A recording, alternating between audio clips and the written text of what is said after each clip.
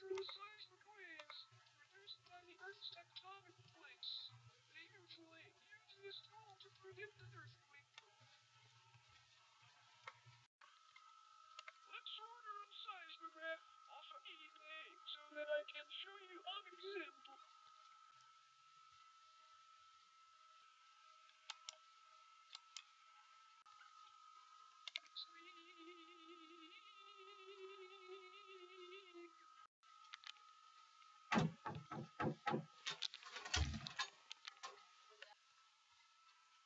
Hello, the UPS guy. And today I'm gonna give you your mail. Here is our seismograph that we are gonna use to measure some earthquakes. Wait! Before we measure some earthquakes, let me show you how a seismograph works. The paper here bends weight to the seismograph so it does not pick up other signals like a big truck driving by. This helps measure only seismic waves, which are able to be picked up even with weight being added on.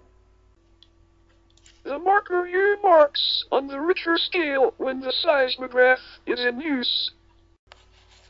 The Richter scale is a scale used to measure the seismic waves on a scale of 1 to 10. If there is a level 3 earthquake and then a level 4 earthquake, then that means a level 4 earthquake is 10 times bigger than the level 3 earthquake. Okay, let's measure some earthquakes. Wait! Before we measure some earthquakes, let me teach you about the different types of waves the seismograph uses to pick up seismic waves.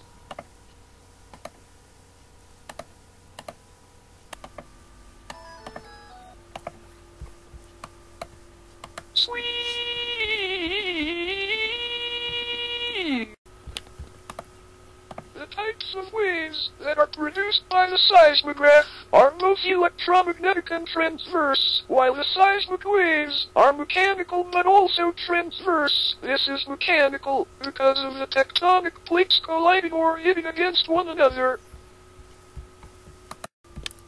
Wait! Before we measure some earthquakes, let me teach you about the origins.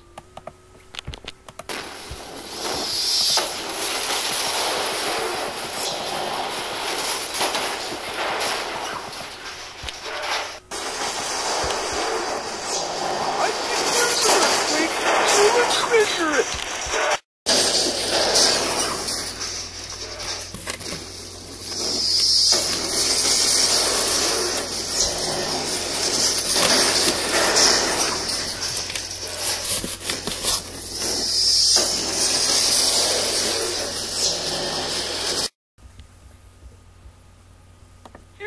Results. As you can see, the furthest marking lines up with the 8, so we have a level 8 earthquake.